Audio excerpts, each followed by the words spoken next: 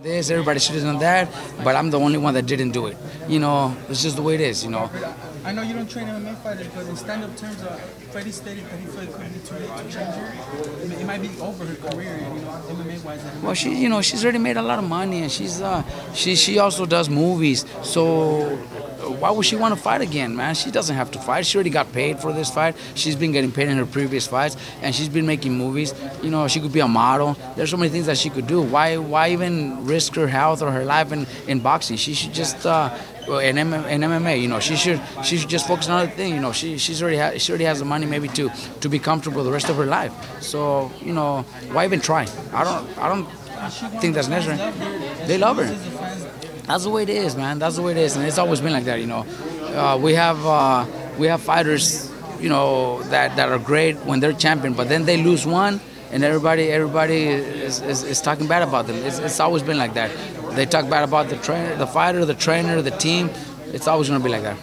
Robert, your brother was out for 2.5 years fighting a contract dispute. Why do you think that was important for him to stick up for himself? And not just for him, but for all fighters who sometimes get themselves in a contract that they can't get out of or they're being taken advantage of. Look, when a fighter is put on hold, like Mikey was, and there's no way you could get away out of your contract. Most of the times, fighters, they have to, they're going to starve, because that's the only income they have. So what happens 6 months later? They need a fight, they need money, so they go back to the promoter. Okay, now I got to fight, so pretty much I'm in your hands. But what I admire of Mikey, is that even though he went through 2.5 years of not fighting, not getting any income from fights, it was hard. It was frustrating for myself, for my dad. But we admire his decision to say, no, I'm gonna go all the way.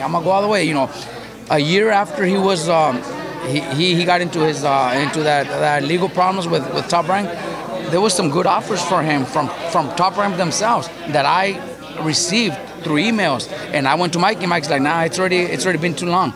Offers that we could have said yes, but Mikey said, no, I'm already too deep into this. I'm gonna go all the way. So we gotta admire that. Lucky enough, when Mikey became champion, he invested his money right. He didn't spend it crazy. He bought a few properties, so he was able to get a little income for the 2.5 years. But you gotta admire that, and very few fighters could do that. Mikey went all the way, and he showed the boxing world that it's possible. That we can't let one promoter just eat you up like that. You have to. They're the ones fighting. They're the ones risking their lives. So they gotta. Mikey looked up to himself, and now he's in a good position. He's only 29. He just turned 29 last month, so he's got quite a few years left. Do you think he prolonged his career by taking that break? Because we see that a lot of fighters, you think, oh wow, it's the prime that he's missing out on. Yeah, but he's keeping that miles for later.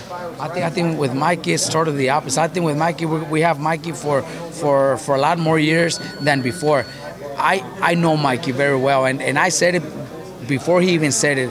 I know that if Mikey would continue fighting and would have been making, because he would have been making really good money on HBO and pay-per-view fights, stuff like that, Mikey, by now, Mikey would probably already be retired.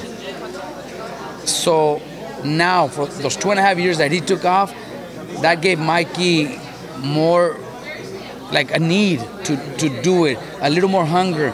He's got bigger plans now at 135, 140, eventually even 147. He's got challenges where before he didn't have them. The fights were just too easy for him.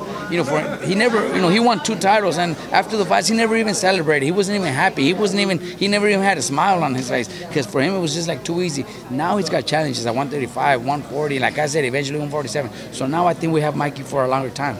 And he looks, some fighters don't look good as they thicken out and they get older over time and they move up in weight, but he's actually looking stronger. He looks like he's really going to be able to fill out until the 135, 140. Look, I'm telling you, and I'm not, we don't need to come into, names, because like people were asking me, who'd you have sparring Abner against Cuellar? I said, there's no need to tell everybody. It's just my own guys, our own guys that know how to work.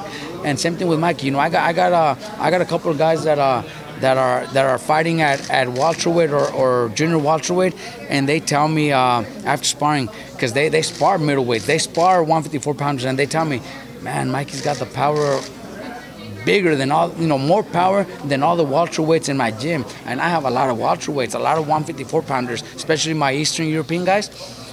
They're strong, they're big, but all these guys that are sparring Mikey tell me that Mikey hits harder than all of those guys. So it's pretty amazing that Mikey moving up in weight, he's bringing that power and even more power than he had before. So it's interesting.